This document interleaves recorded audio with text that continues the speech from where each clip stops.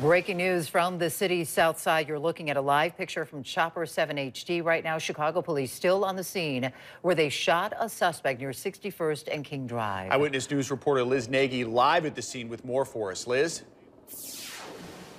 Rob, we just arrived here at the scene, and where we are at 61st and Calumet, there are not a lot of people standing around, and the perimeter that police have set up is pretty large, so we're waiting to hear from police officers in the next few minutes or so about what led up to this shooting. But right now, the Civilian Office of Police Authority can confirm for us that one person was shot by a Chicago police officer earlier this afternoon. That shooting came in around 2:15 this afternoon. The Chicago Fire Department says that one person was taken to Stroger Hospital for that gunshot wound and is being treated. As for the condition of that person, we are still waiting to hear from police. Now you can see this scene that's set up. There's a very large area that police are investigating. There's some apartments in the area. The shooting, we're told, happened near 61st and King Drive. But what led up to this shooting with police officers, we have still not heard. We hope to hear that information in about the next few minutes.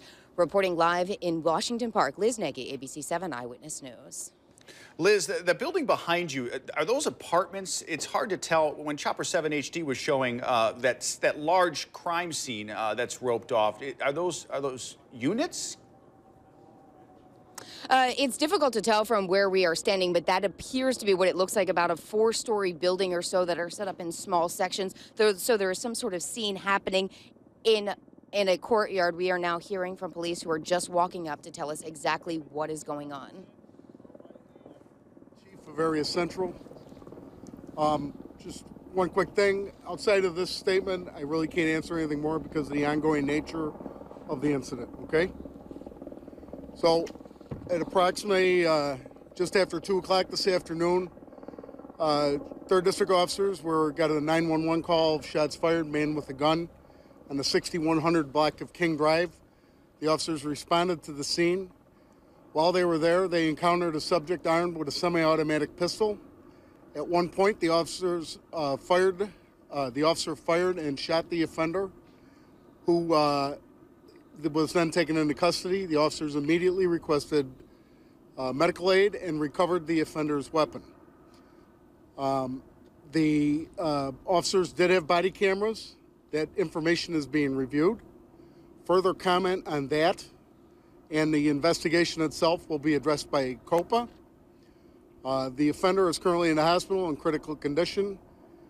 As for department policy, the officers will be placed on a 30-day administrative leave, which is standard operating procedure for incidents of this nature.